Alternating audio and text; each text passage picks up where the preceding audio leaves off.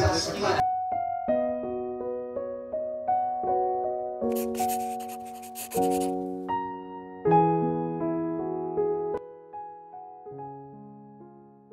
po si Floren, Alcala. Mother po ako ni Ptra Terry Cheng. Ako po ay 93 years old na ngayon. Nandito po ako sa Amerika. Dahil po ako ay walang tigil ang pagdadasal ko na sana'y makakatagpo ako ng asawang mapagmahal. Yan naman po binigay sa akin. Nakapangasawa ko ng mabait na may karera. CPA po yun. Certified Public Accountant. Mayaman po sila. Yung pong biyenan ko, kaibigan po ni President Quezon. Hindi naman po kami mayaman. Samantalang ako, tindera lang sa palengke.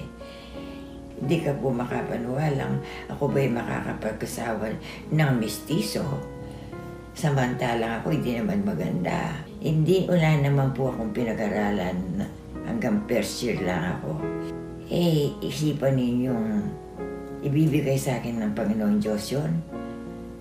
Sino po makakapaniwala nun? Ako po ay maraming dinanas na kahirapan. Sa sobrang hirap ng dinanas ko, hindi ko na po kayang magdalin. At akala ko po hindi na kami magsasurvive. Nagkasakit ang mister ko sa maraming problema namin. Pero sa tulong ng Panginoon Diyos, naango ako sa mga kahirapan na yan. Lumapit ko sa Kanya. Magtawag ako sa Kanya. Magsisi ako ng mga ginawa kong mali. Tinuwid ko ang aking pagkakamali. Araw-araw nagdadasal ako. Panginoon ang laging nauuna sa buhay ko. Lagi po ako nagdadasal. Una ko pong ginagawa yan. Naman po kami matulog. Ako po ay magdadasal. Hindi po ako makakatulog kung hindi ko nagdasal. Bago po ako magdesisyon sa business ko, nagdadasal muna ako. Halimbawa po, meron darating sa akin na, may bigyan kita ng negosyo, Floren nga na. Ngayon po, hindi ko naman alam yung negosyo yung bibigay sa akin. Yan po ang pinagdadasal ko. Sana po ako liwanagan ang isipan ko ng Panginoon Diyos. Ituturo ko sa akin kung ano ang dapat kong gawin na umisenso ang buhay ko at meron ako matutulong, ma-advise sa mga kapwa ko na malapit sa Panginoon Diyos. With the help of God, na puro namang successful. Walang tigil ang pagdadasal ko na sana'y tinulungan ako na yung mga anak ko matatapos na pag-aaral. Yung pong maging asawa ng mga anak ko, may karera din. At yung mga apo ko matatapos na pag-aaral, maging makadiyos din at marunong. Tingnan naman po ninyo, binanang binigay sa amin. Ako po hindi makapaniwala sa milagro ng Panginoon Diyos. Nakatapos lahat ang mga anak ko. Pati yung maging nag-asawa sila, nakatapos din po. May honor pa po sa eskwela. Matalas din po ng ulo na mapapagmalaki mo. At magaganda po ang trabaho nila, pati po yung mga asawa nila. Hindi po ako akalain na anak ko ng mababait na mga anak. Hindi ko po akalain na magkaanak ko ng pastora. Kami nagdadasal every night. Kasama ko po nagdadasal si Ptra Terry. Yung pong aking mga anak, si Liling, si Emmy. Nagdadasal po kami kahit na malayo sila, konektado po sa telepono. Overseas school po yan, every day. Pinagdadasal po namin ang mga nangangailangan ng tulong sa ministry ni Ptra Terry. Yung pong mga tumatawag dyan sa ministry, nagpapadasal para magkakatahimikan sa buhay, magkapera, yung may sakit, yung may kailangan. pinagdadasal po namin yon. Kahit na malayo. At kami po rito, kung meron pong problema sa member ng family ko, kami po'y tinatawagan, Mamang, pagdasal mo yung si Juan, may sakit po ang anak ko. Pagdadasal po namin yan. Nagtutulong-tulungan po kami. Kung yun ang pinagpapadasal ni Pastor Terry, kami po kasama doon. So, kasama po kami sa nagdadasal doon para umasenso. At masaya naman po kaming tumutulong. Advice ko sa inyo, mga kapatid, na kung ang nangyari sa aking buhay, ang dinanas kong kahirapan at ngayon, umasenso kami dahil hindi namin kinalimutan si Lord. Kung kayo tumatawag kay Lord, humingi kayo ng tulong, siya po ay makikinig sa inyo.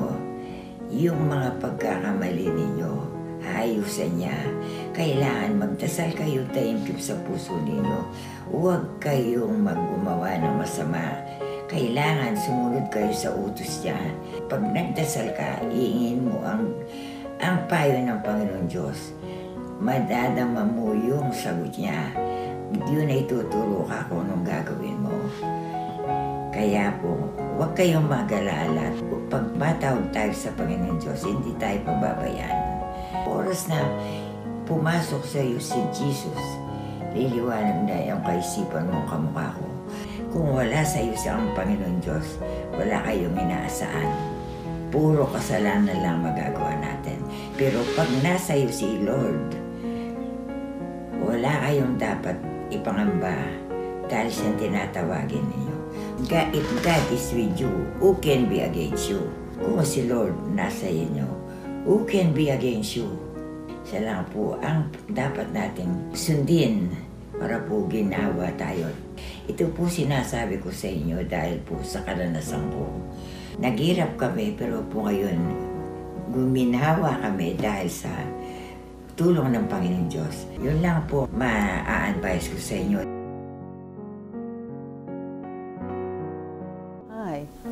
Si Pastora Terry Cheng po ito.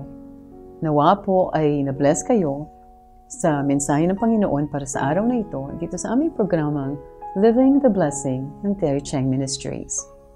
Ang sabi po sa John 8:32, You shall know the truth and the truth shall set you free. Ano po bang ibig sabihin nito? Ibig sabihin nito ay ang salita ng Diyos ay ang tanging makakapagbigay sa atin ng kalayaan. Kalayaan saan? Kalayaan sa lahat ng ating mga problema, kalayaan sa lahat ng ating mga paghihirap, kalayaan sa lahat ng ating mga karamdaman. I can very well boldly say this to you because I experienced it myself. Alam niyo po, bago ako na-born again, hiwalay kami ng asawa ko. Ako po ay baon na baon sa utang, as in milyon-milyon. At ako po ay nakaranas ng isang matinding karamdaman, cancer of the ovary. Wala na pong essence ang aking buhay. I was suicidal. Pero nung tinanggap ko si Jesus as my Lord and Savior, He transformed my life completely. Ni-restore po niya ang aking marriage. Ako na po ang pinakamaligayang may bahay sa balat ng lupa. At binigyan po ako ng Panginoon ng godly wisdom para magkaroon ako ng pera para mabayaran lahat ng aking mga utang at magkaroon ng kapital para sa panibagong negosyo. At higit sa lahat, ako po ay kanyang pinagaling. Walang surgery, walang chemotherapy, walang radiation, walang medication. It was divine healing. Kung ikaw ay may mga problemang katulad ng naranasan ko before, ang kailangan mo ay isang tagapagligtas, isang Savior, at ito ay walang iba kundi si Jesus. Sino si Jesus? Si Jesus ay anak ng Diyos. Siya ay bumaba dito sa lupa. Siya ay nagkatawang tao, naghirap at namatay sa krus. At siya ay nabuhay muli para maisalba ka sa lahat ng iyong mga kasalanan at sa iyong kaparusahan. Kung gusto mo ng kalayaan, tatanggapin mo si Jesus at ililid kita dito sa prayer na to.